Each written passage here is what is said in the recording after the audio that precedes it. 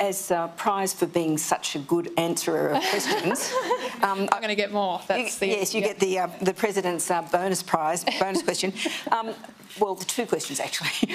The first one is how fast do you see the transition in the sort of international students regime, if you like, happening in terms of the sort of income threshold, changing the sort of nature of people coming into the country and therefore affecting the labour market?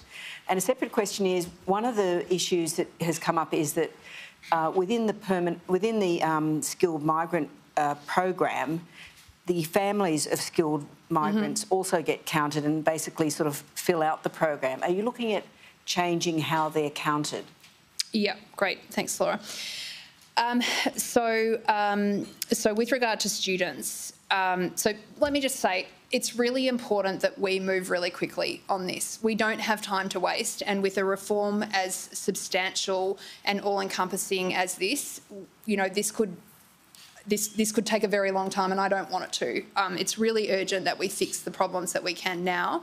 And so what we're working on at the moment is sequencing out how we would move to the new system as quickly as we can, and it's going to be a piece by piece, not one day we move into a new migration system for the country. So when you talk about students, there are some things that are already going to happen which will basically immediately address some of the issues that I've talked about, and the increase to TISMET is the most important there. This is a substantial increase to ensure we have skilled workers coming under a skilled program, and it will have effect effectively from the 1st of July this year.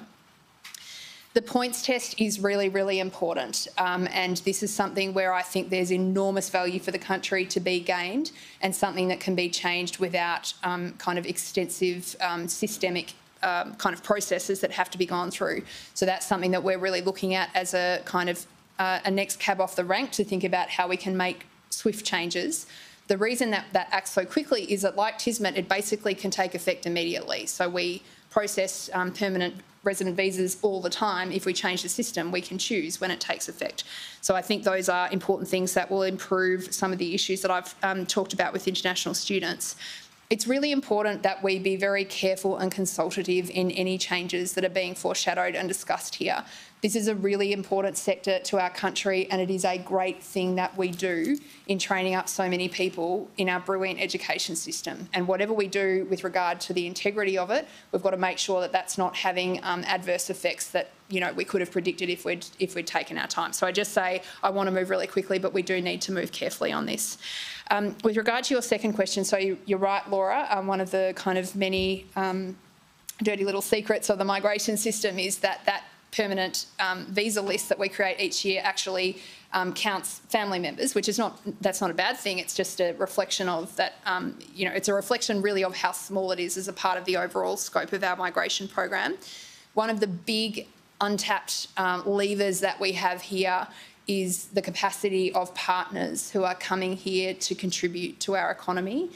We can see really clearly in the data that partners of skilled migrants are not engaging with the labour market to the degree that their qualifications suggest that they should be. So part of the reform project that I've talked about today is digging in on that question. It's particularly for migrant women. Often the problem is that they've got skills and qualifications that they earned overseas, and we have this very cumbersome process of recognising those qualifications. So that's part of the mix here. So maybe I could just say one more thing before we finish up here. You asked me a question about population. If I can just be a little bit clearer about that. I'm not someone who advocates for a big Australia in this conversation. What's really important to me is that we've got these big national problems facing our country, and we're not getting the right people here through the migration system to help us address them. So the focus of this task is not about more people. It's not about a bigger program, and the likely impact of the changes that I've suggested here is probably a slightly smaller migration program over time. But what matters most is what this system is doing for our country. At the moment, it is broken, and our government is planning to fix it.